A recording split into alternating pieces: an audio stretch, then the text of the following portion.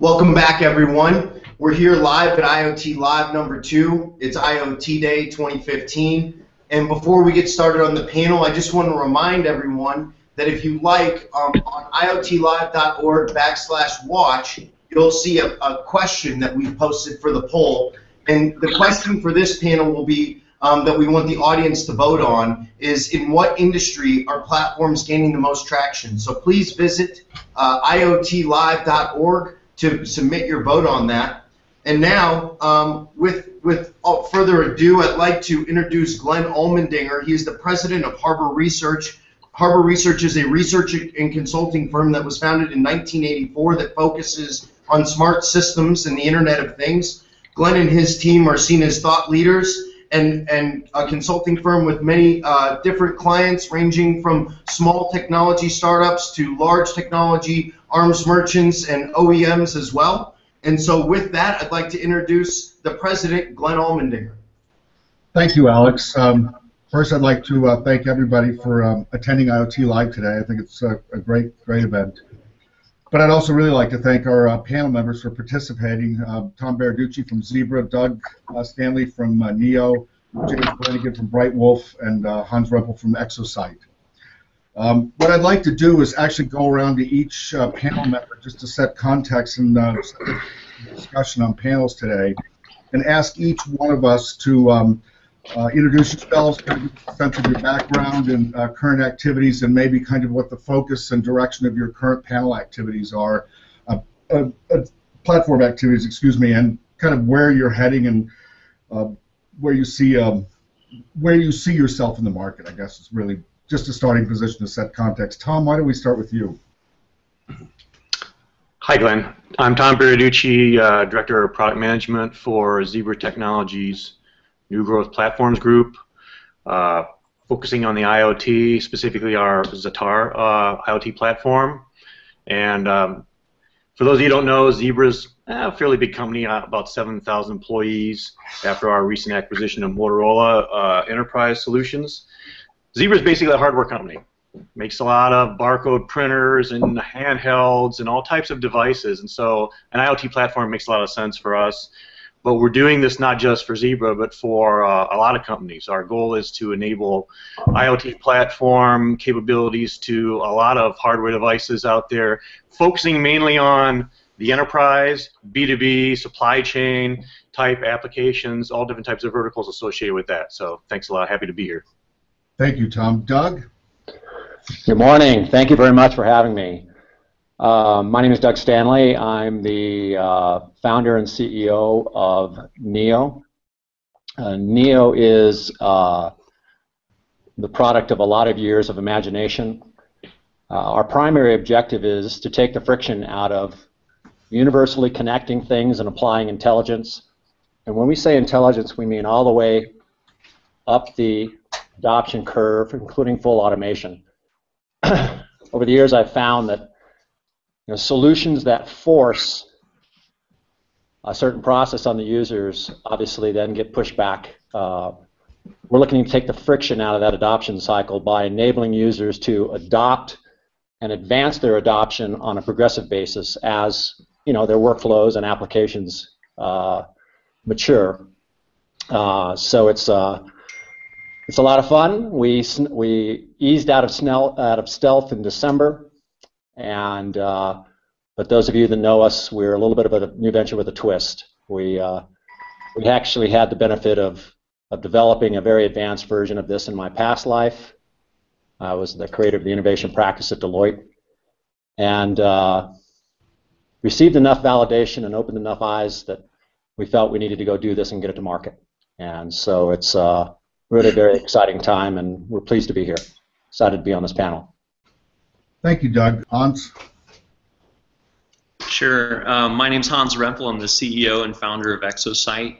I actually kicked off Exosite in 2009 because I was working for a company actually doing product realization, actually for some of the other members here on the panel, designing full products from the ground up, including an 8, 16, 32-bit microcontroller, no OS, full OS. And all of these product manufacturers they owned the real estate in the real world, right? They had the product placement on the shelf, they had the installation on the wall, and or on a desktop. And what they realized is that, you know, if I could also somehow gain access to my data, or somehow provide that data as information at the right place at the right time to my stakeholders, I could leverage that real estate that I own to greater lengths. And back in 2009, it wasn't known as the Internet of Things. That term has come out, and the Internet of Everything has come out in the meantime. But when we started Exosite at that time, we knew that the need and the opportunity to help durable goods manufacturers connect their products to their stakeholders was so critical for the future success and for the business model kind of evolution for those companies. And today we're known as the platform of choice for durable goods manufacturers wanting to connect their products to their stakeholders in a way that creates economic value for those organizations. Great, thank you, Hans. James, I think we've got audio. Yep. Is this working, everyone? Okay, good. I'm glad it's working. Sorry for that. I had to grab my headset here. I am the co-founder and platform architect of Brightwolf. We are a software platform founded in 2009, helping large enterprises build end-to-end connected systems. And our approach is to offer a full service offering from the embedded system all the way up to the cloud. And we basically fill the gaps that exist in the enterprise's IT and software and hardware development teams to help them bring and realize a full end-to-end connected solution. Great, thank you very much, James.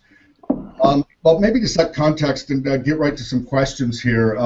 I guess as we have watched the evolution of all of this connected physical world evolve, and I would like Hans's comment, the IoT hype is only the recent chapter of many names, pervasive, ubiquitous, machine-to-machine, and long history. But kind of look at platform technology, it's kind of evolved out of multiple parallel legacies.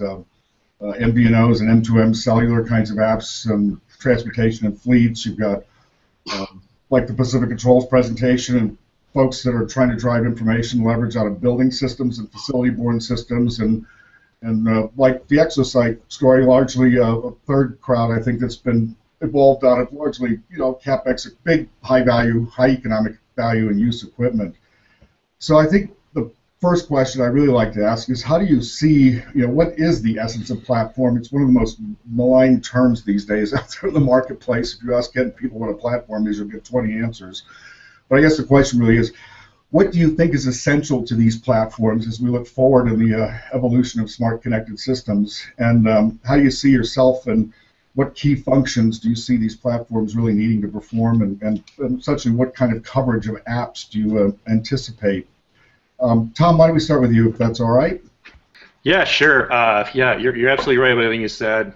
Platform is a kind of a broad term, and so what do you really need to do? I think some of it's been touched on already, but for an IoT platform, which is different than than other platforms that might be out there that don't really touch the physical world, an IoT platform, the key thing is you have to be able to connect devices, and for it to be really successful, you have to be able to connect a diverse class of heterogeneous device types, right? And you have to really lower the barriers to make that connectivity easy. And so, to the extent you can use, standards to support that, very easy connection and rich connectivity, that's what you need to do, because if you can't connect the devices, you're not going to get the developers. You don't get the developers and the hardware manufacturers, and you don't really have an IoT platform. It's really kind of table stakes, but there aren't a lot of real mature standards out there to use, and so there are some gaps that need to be worked on.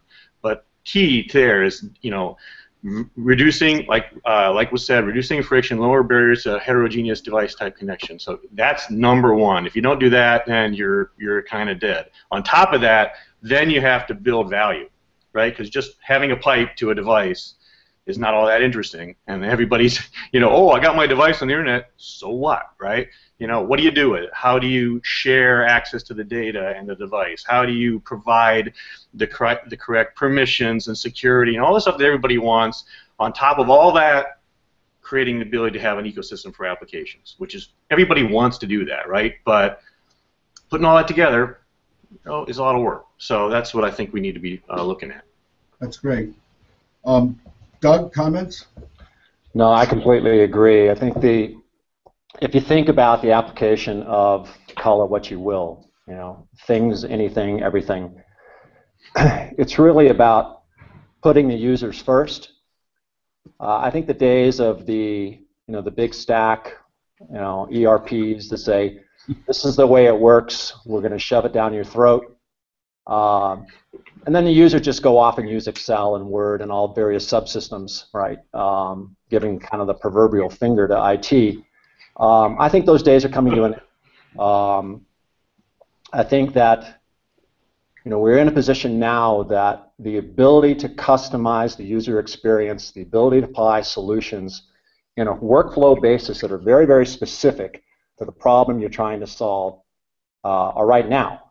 It's the basis of our company. It's identifying these friction points, not just from getting it connected and getting it to web. We certainly see that cycle. We see a lot of energy around, just get it to the cloud, we'll take it from here. We take a little bit of a different stance on that. We think that the ecosystem includes the chip. We think the ecosystem includes the device. And for all of the players or actors in this system to be good stewards, they all have to be able to have their own level of autonomy and intelligence. You have to know that they're still on the stage, so to speak, to use a Donald Norman. So I think the shift that we're seeing is, at least the shift that we're trying to drive, is one where we're putting the users first. We're letting users work on their terms. The ability to work heterogeneously. I always like to look for the platforms that say we're a platform, but you've got to use this, you've got to use that, you've got to use this, you've got to, oh gee, a different OS, oh my God, a different type of this. I think those days are coming to an end, right? I think that we have the ability to create solutions that solve problems and things that are inherently should be assumed, like security. I don't want to make light of that. But those are table stakes. I mean, security is table stakes. What's absolutely priority is putting the users in the front, at the edge of the wedge of all of these solutions.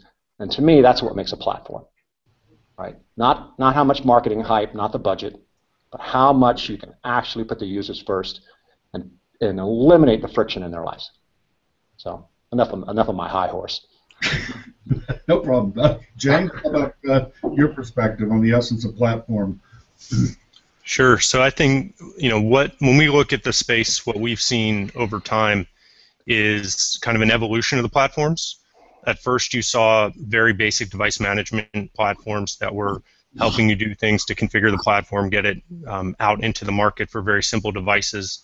Now you've seen more of an evolution towards system of record platforms that are trying to help build those connected applications that are targeted at specific tasks, like was just mentioned, that really put the user first. And then where we see it going in the future is towards data exchanges. So as people have started to collect and aggregate this data from their enterprise or across their customer base, how do they then take that data and start to monetize it through a various set of marketplaces that have yet to be discovered and really implemented? And so when you look at it, it comes from a focus on basic functionality and capturing the data, to managing and integrating the data with different sources, to really exploring the true value of IoT down the road. And that's where we think the power of platforms really lies, is helping shepherd applications through that journey from basic connection to monetizing the information. Hans, I didn't mean to leave you last. I'll flip the order around. How's your perspective on this?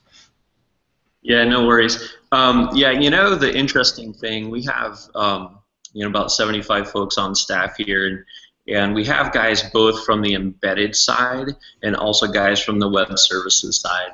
And the interesting thing to that is when you ask the web services guys, what's the most difficult thing?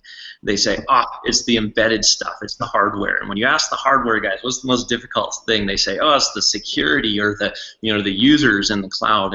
And really, for the Internet of Things, the really successful platforms and the evolution of the platforms is looking both at the northbound and the southbound, the users and the devices, and saying, how can we connect these clouds of expertise together so that innovation can happen?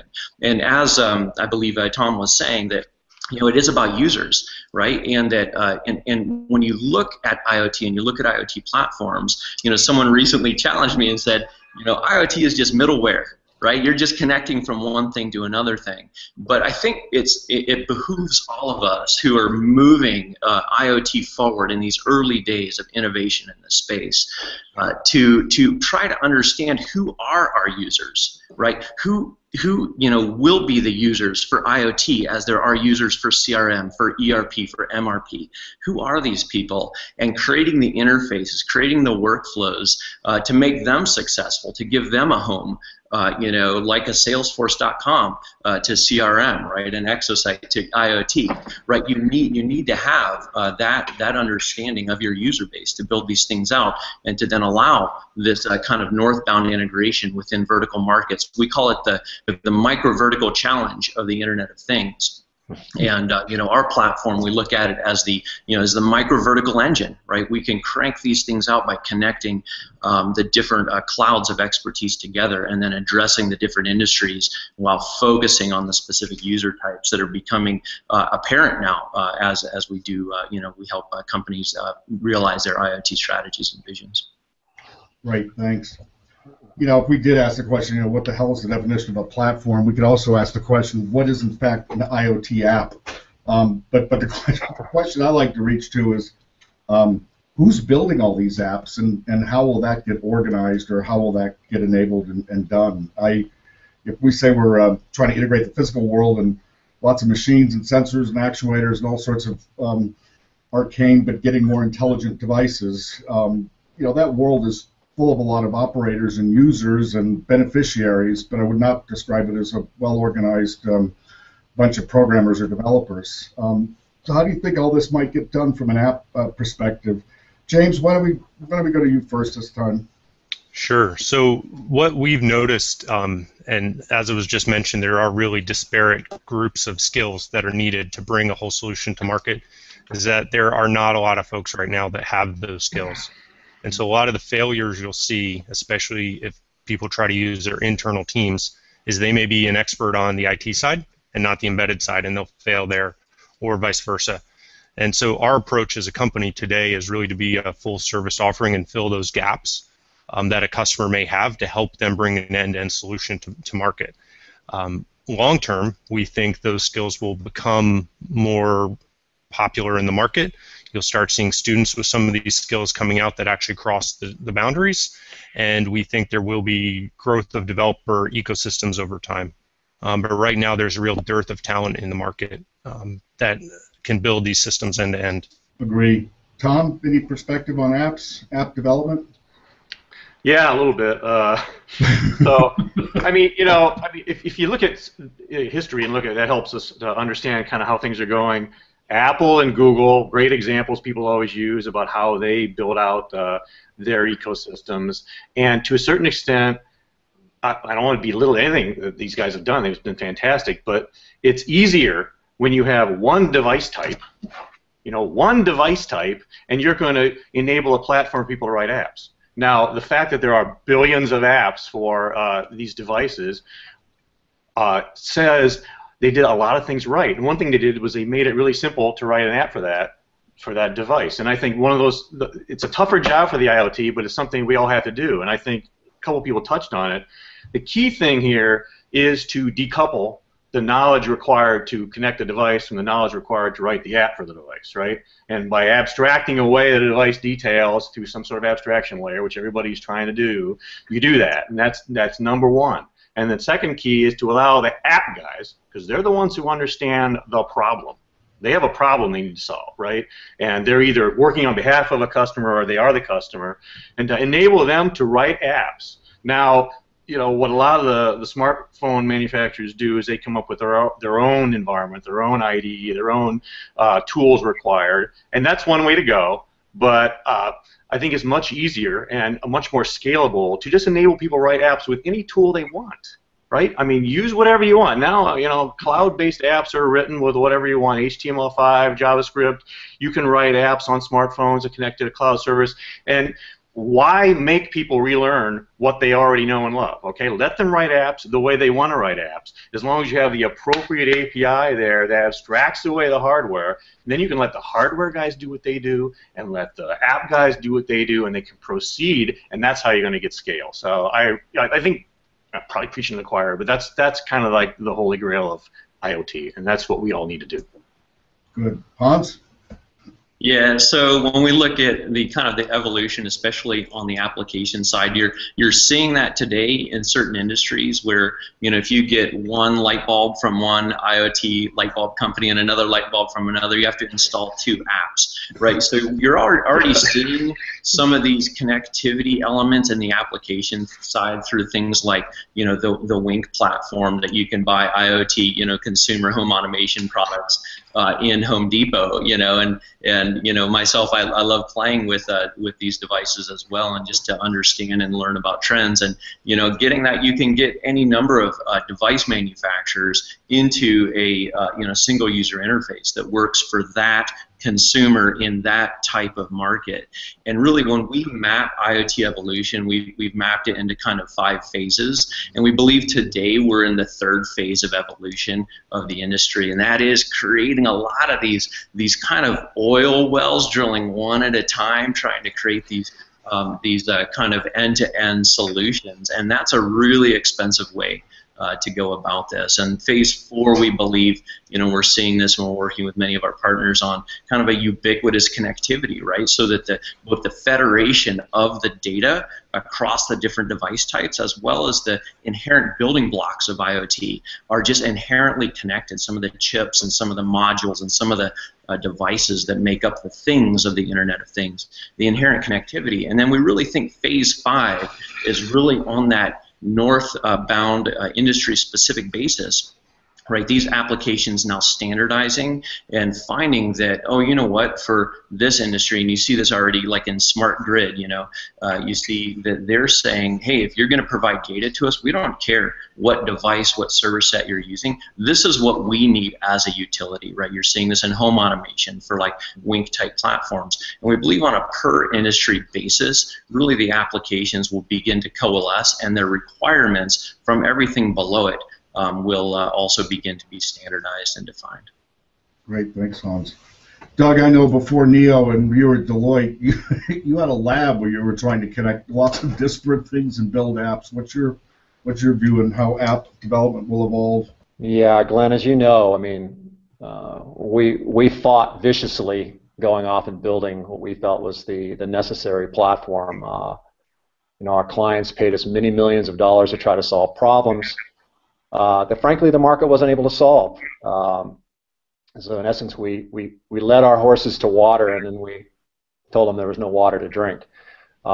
This would be, of course, after. The typical good consultant is first thing you do are the business cases that expose, all of the cost and value associated with things like latency and disparate data and walled gardens and user adoption issues and all of those things. So I think with us, we started by saying, look, there are simple problems that we can solve simply.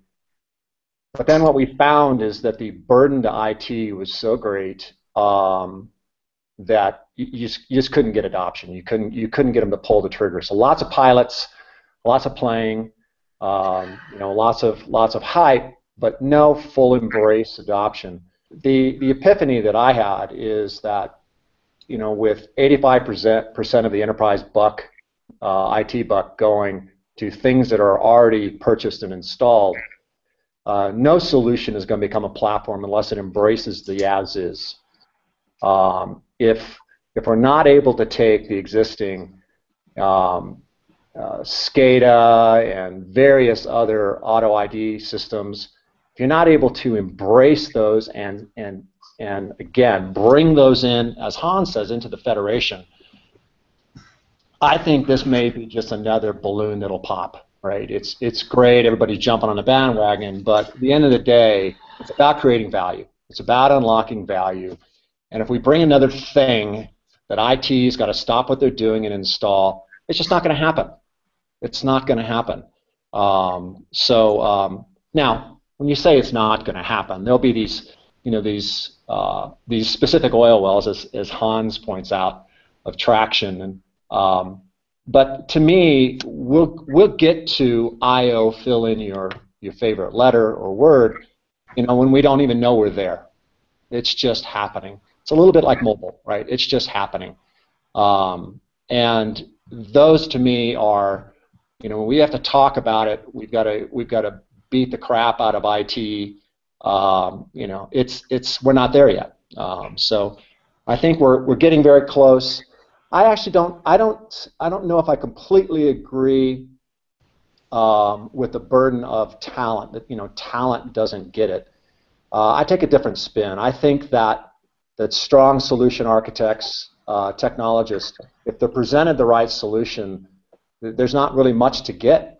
It just works, right? And again, not to be mom and apple pie about this, but I think that's the pressure on all of us that are working toward this, this heterogeneous, it just works goal, right? So, thanks. I think the next context I'd like to poke at is, I guess, maybe an architectural view of all this, and you kind of look at the history of all these connected device systems over the last 10 or 15 years. Obviously, classic IT, and in many respects, hasn't been present at the party until the last couple of years when everybody sort of piled on the bandwagon. And that whole batch kind of computing architecture is not really the way this kind of distributed system world will work. And as I think every one of you commented on my first question, as it related to kind of what's the essence of platforms as we go forward, obviously it's shifted drastically from connectivity and pipes to data and app value. But if I just look at it from a data standpoint, these so-called edge or distributed systems are going to have to process a lot more and do a lot more things that are unique and not like classic IT things at the edge that physics won't allow you to ship all this data back to the cloud. Who'd want to do that anyway? So I guess I'd start with the question of, as you see platforms from an architectural standpoint, what do you think is most acute as we look forward over the next few years in the evolution of architecture, and how much of this is going to get done by specialists like yourself, as I've always kind of referred to all the people who are brave enough to enter this world, versus all these infrastructure and IT characters who are descending upon us now? James, why don't we start with you? Sure. So we definitely see this trend towards more intelligence moving towards the edge as the devices get more and more capable. We already have customers that have had scenarios where they had to pull the data back to the cloud because the devices weren't capable enough in Generation 1. And then in Generation 2 of the device, they're able to actually perform that operation out on the edge device itself. So we're seeing that trend happening already. What I think will enable this to really scale so that it doesn't have to be done by specialists, and it goes back to what was mentioned about lowering the friction. As you move intelligence towards the edge, you need all of these capabilities to manage operations and perform very tight state machines across very difficult communication networks to make sure that the right operation happens when you want it to.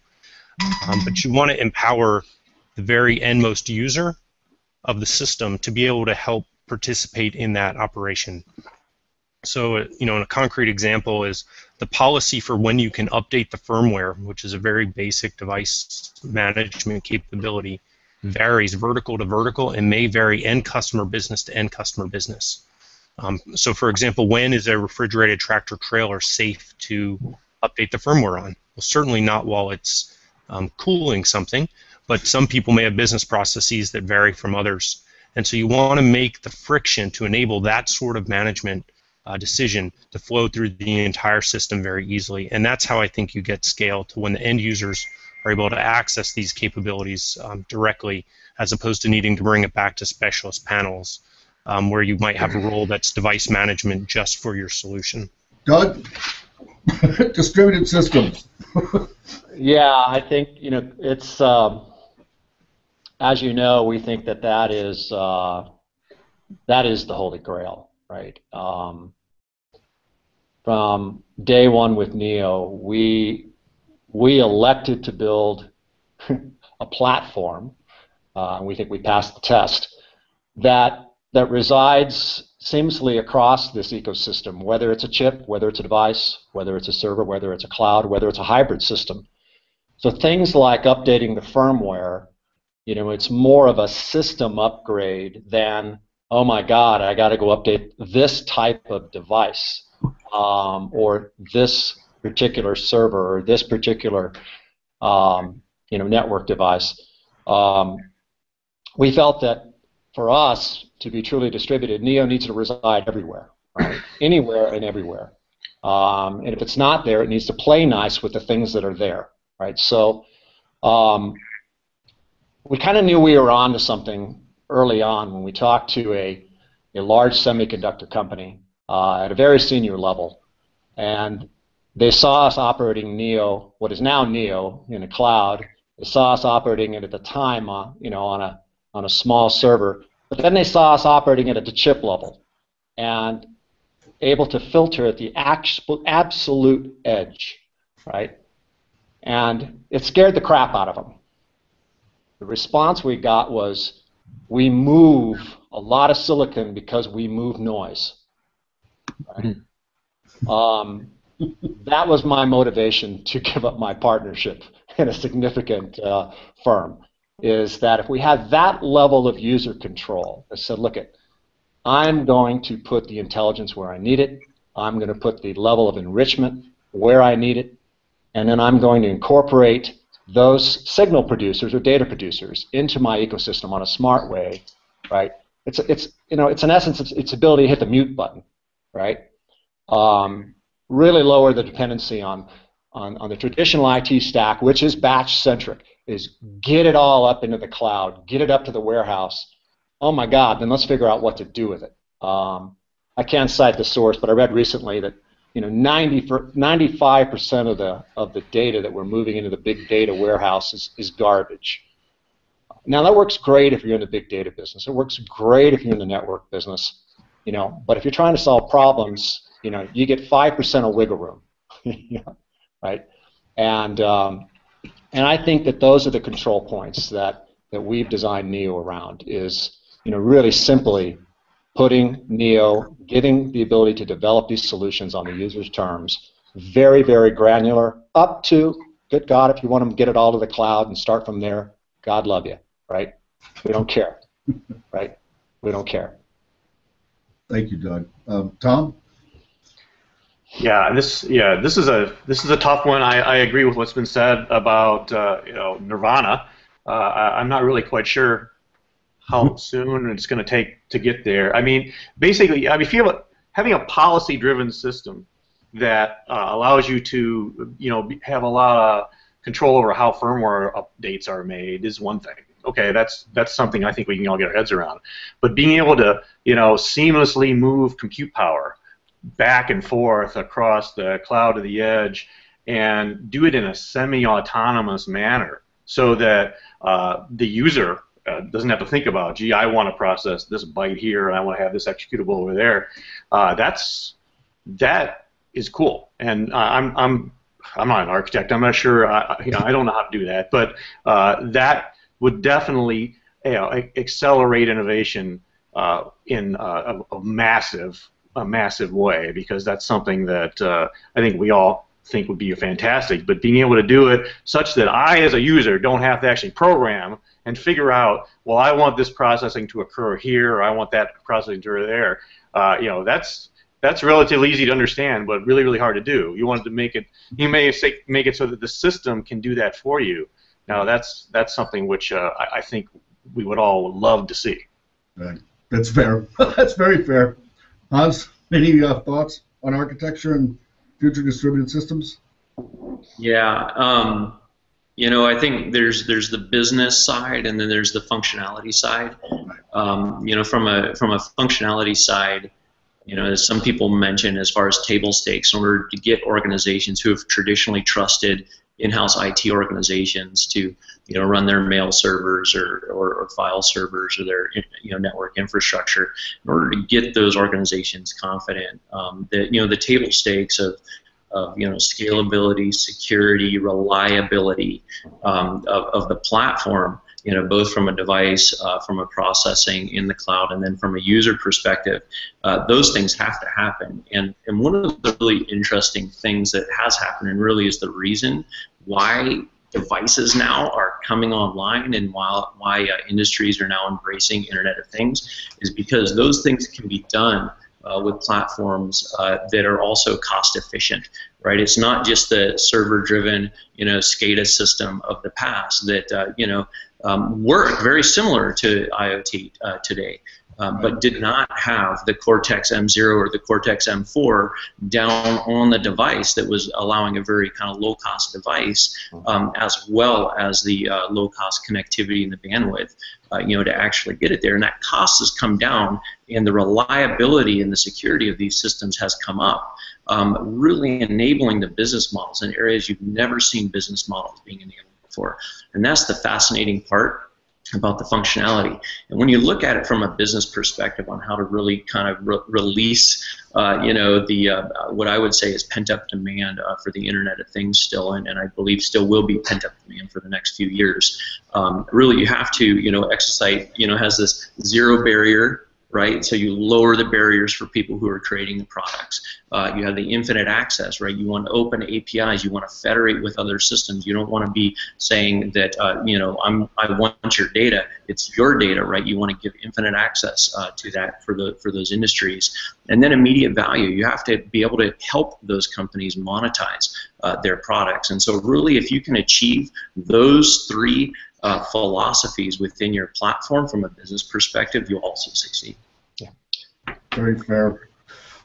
Maybe switching gears to a business context around platforms. A lot of the evolution we've talked about this morning, we've characterized for the last several years as simple apps, compound apps, and complex apps. And simple is kind of alerts, alarms, hub and spoke, point-to-point kind of monitoring. And compound is, my favorite example is if you take a 200-bed hospital and you probably have a couple hundred brands of equipment, and a facility and an infrastructure around that, and obviously integration with IT and so forth. And if you look at where all the money's made in the hospital, it's largely in surgery, and it's around things like medical imaging, and that is kind of a major domo.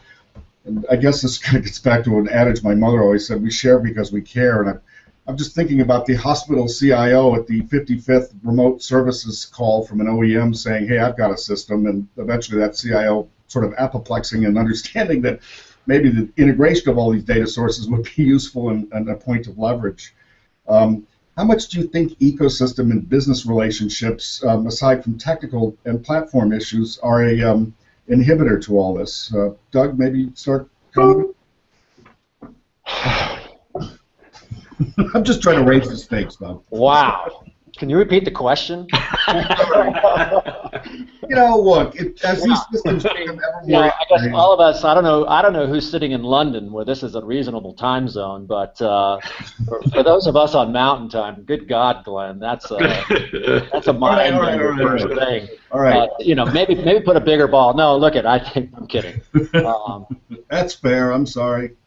Yeah, again, not to beat the same drum, but look at. I think that we're fighting for a little bit of the capex, right? That's not going to change around. I'll use Glenn's metaphor. I looked at a proposal before I left the firm and went off and did this new venture. It was from the VA hospitals. And every firm in the world was just clamoring because frankly it was $1 billion RFP. My job was be a little bit of the Scud missile. We showed up and told the VA, this is not deliverable. You can't build this project, right? What they were aspiring to achieve is what we're talking about today, and this was 3.5, 4 years ago. So I think that you know, the applications that'll get the most traction, right, Glenn? I'm not sure if that's really the question, but are ones that allow the users to progressively adopt, whether it's simple, compound, complex, right? I think our systems have to go with the user, right? Good God, the last thing we want is to say, oh, now that you want more, you've got to rip out what you have, right? It's not, you know, again, it's just going to delay the adoption cycle even more. So I think as we're thinking through our platforms, we have to think about the functionality. You know, we all get excited about, you know, people looking at data. I mean, Domo got a $2 billion valuation yesterday, and effectively, it's better than a spreadsheet. I'm not being flippant. It's great, right? But what's beyond that, right? You know, getting information to people is the simple part, right? At this stage, it should be simple. Getting people off of their legacy subsystems, whether it be Excel, Google Docs, you know, all of these various things, that's the challenge, right? So I'm not sure if I'm answering your question, but I think that as platform architects, we have to think all the way up the adoption cycle. We can't think about now. We have to think about embracing now, but having the platform be able to take the journey with the users. All right, so maybe I've had too much coffee or not enough. Maybe if I simplify the question, which would be, you know, as these systems do become more integrated, more federated, and the leverage begins to shift from things like single machines getting monitored, if you will, or a single manufacturer's equipment getting monitored to some kind of end-use environment, you know, business relationships and ecosystems will play heavily into the delivery of these complex systems. So I guess the question really is if I leave the sort of the tech side of the platform behind and go to the other side of the coin and say, how do we anticipate or how should we be pushing to drive ecosystem and relationships in the delivery of these systems as we move forward? Tom, how about you? Okay, so for the record, Pacific time zone. Anyway, so. All right, I'll lighten up, guys. I promise. But you know, so I don't know. I'm not really quite sure how to answer the question. I think that the example you gave of a hospital is a really good one because look, they got tons of equipment all over the place, and everyone's going in there trying to sell them, and it's like one of the most complicated environments in the world. It's rife with regulatory issues that you don't want to touch if you can get away from. So going from where you are now, like with very little adoption, to having this nirvana ubiquitous adoption is going to be really tough, especially in that environment. I think the way you do it is you don't want to approach it from, hey, I've got this entire system that you're going to use for everything. You say, I'm going to solve a problem for you. What is your biggest problem? And hopefully it's a problem which doesn't touch that third rail of HIPAA or something like that you have to deal with, because that's just going to slow everything down. And the biggest problem we have right now is this, unclear value proposition with the IoT in a lot of IT managers' minds, a lot of CIOs' minds.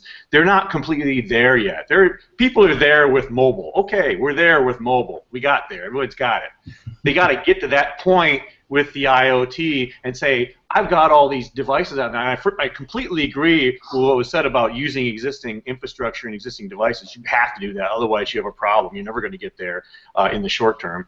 But we've got all these devices out there. They have inherent in them the ability to provide a lot more value if you can find a way to pull it out, right?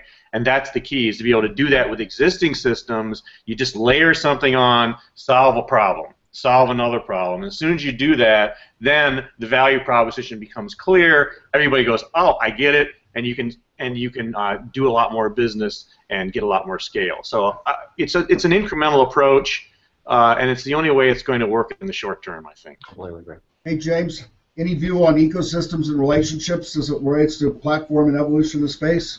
Sure. So I think Hans mentioned previously, these micro verticals, and one of the things we've seen is within the verticals, you have to look at how the economics work today, and align the solution economics to each vertical.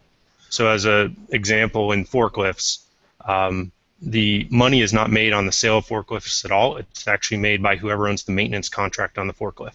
Right. So if you're going to make connected forklifts, you need to figure out how to get into that maintenance stream of money to get the recurring stream to pay for the system. That sort of thing happens industry to industry, and the economics are very different in each vertical in terms of where you need to align yourself. We have clients in the medical space doing what you're talking about right now, trying to figure out how to make my product line connected, and then later on be able to convince other medical device companies that maybe aren't sophisticated enough to do an end-to-end connected system, you should join my ecosystem. You should leverage my connectivity that handles the HIPAA issues, connects to EMRs, gets you your maintenance data, lets you push out your service capabilities. So vertical to vertical, I think you'll see development of the leaders in each vertical getting some momentum and getting the lesser capable hardware companies kind of piling on to join their teams. Right. We've got about 10, 15 minutes at the most left. I thought it might be good if we just went around and each one of you actually highlighted a customer deployment for your platform, and I'd say really just in the context, it'd be useful, I think, to the audience on IoTLive today to just hear about, kind of a range of these kinds of applications and what's been successful and what highlights what you've done with the customer. James, you want to just continue? Yes, sorry, I was getting the slide up. So hopefully you can see my screen. Is that showing up for you, Glenn? Yep. So the customer I wanted to highlight today is one of ours in the transportation space, and it highlights some of the interesting capabilities of our platform to work across deployment topologies. So this is a very similar application, leverages lots of modules that are the same to implement two different types of fleet tracking. One is a cellular-based system called FleetLink on the right, and the other is a RF-based system that works at distribution centers on the left. And these are both built on the Brightwolf platform. They actually share many of the same modules to build the application. In one case, on the left in YardLink, it runs in the customer's IT environment, run by their IT staff, and integrates with their existing yard management and load planning software. And it talks, again, over an RF, basically quarter-mile range around the DC. Then on the right, you're talking about over-the-road trailers. You want to monitor them in real time, do things like operate and control the locks remotely, get the weight of from a scale sensor of the actual unit, monitor tire pressure, see where your loads are going, and again, do integrations from the cloud to back-end routing control systems. And so they built this same kind of core capability of refrigerated tractor-trailer monitoring on top of the Brightwolf platform, and then deployed it in two different ways that support very different use cases and ROIs for their end customers. Tom, you have a customer you'd like to highlight and put into context of use? Yeah, Zebra, as you know, is a printer company, so we've got a lot of applications around remote printer management and cloud printing, things like that. But what I want to talk about today is a indoor location pilot we have going on, which had going for quite a while, and it's been very successful. Indoor location has been a great buzzword. People have been very interested in it in the last couple of years, and so we had an opportunity come up to utilize it, so we decided to implement it. We use Bluetooth Low Energy beacons, like most people do, and so what's cool about it is you've got three basic devices in the system. You've got the beacon itself, you have the beacon detector, and then you have a display to basically react when something occurs that is interesting. And there's a couple different ways to do it. One is you can have the beacon detector be mobile and the beacon be fixed, which is typical smartphone type application like in the mall or retail, what have you. And we chose, because of the application, to have the beacon be mobile and the beacon detector be fixed, and that allowed us to do a couple things. It allowed us to use a really small beacon, not this one, but smaller than this, and make it a very inexpensive way to attach to a person. And the beacon detector was integrated into a tablet, which was also a display. So although it was two devices, it was like a compound device, if you will, and in Zatar it was two different devices. They just happen to inhabit the same processing infrastructure on the edge. So it allowed us to build this system out, which was very, very simple. it could connect in with the customer's Wi-Fi infrastructure, or you could have cellular-based backhaul. So you really can completely stay away from their infrastructure and their IT people, and kind of just drop it in and operate, and basically nobody else is affected. And it was a very good learning experience, and it also taught us the value of keeping things very, very simple. You'd look at it and go, all you're doing is tracking this guy from point A, from point B to point C, but what you're doing is you're doing it in a connected way, so all the data is available for later processing. It can be aggregated, it can be used for analysis, and you know, just something like that can be very, very valuable to certain customers, and so we found out that that was a very useful thing to do. Doug. Yeah, as the new guy, right, I'm not going to certainly rattle off a long laundry list, so let's focus on our approach. The first thing we elected to do is be users ourselves. So we have, you know, hyper-connected not only our physical but our virtual signal producers and data producers. I mean, everything from the amperage coming out of our panels to we've got a beer shelf. We're a startup, right? So we know when we're out of beer. But getting more complex, we monitor our network. You can see some of this is real happening. Well, all of this behind me is real. But we monitor the air quality in our server room. We monitor our log files. So we've hyper-connected ourselves, and we've become users of Neo. The second thing we've done is to look at, we're going to focus very hard on strategic lead users. The one I'll talk about, a highlight today, is still confidential, so I won't give any names, but it's an environment of a very successful industrial company that is, you know, in this day and age, it's just hyper manual, right? It's you know, it's a lot of guys with clipboards running around doing things, and frankly, they do it really well. Looking at from a benchmark standpoint, they're the best in the world. We are literally going to do an overlay across the entire organization. We're going to take the existing instrumentation, you know, things like Allen Bradley control systems, you know, one-off LP gauges, and then we're going to add new sensory capability and new workflow management. So starting with when a customer shows up, they're going to go from zero awareness to hyper awareness. We start from the work order. We're installing a material handling RTLS system. So from the moment the order receives, we will access the customer information from Oracle. We'll incorporate that into a work order because they have various terms for various customers. Today, that's all manual. A customer has the ability to jump the queue, right? Depending on the customer terms. Certain customers are more profitable than others, right? So we're going into work order management and material planning from a production standpoint. You know, we plan on using active RTLS throughout the facility. When we get inside the plant, we'll be automating the queue. So rather than, you know, at the current as is, the next day they look at how many pounds they produced. That's it. That's the metric. That's how they know if they've had a good day, right? We'll do things like monitor fluid level, pH levels. The great use case is fire. One of these places catches on fire. It's highly caustic. It's let it burn and run. That's the workflow. So we're putting very advanced flame detection in, that if flame is detected, it shuts the LP off. Yeah. Now, I mean, for those of us that are used to connecting stuff, that seems like a no-brainer, right? Particularly since, you know, one of these places burns down, it's $30 million bucks.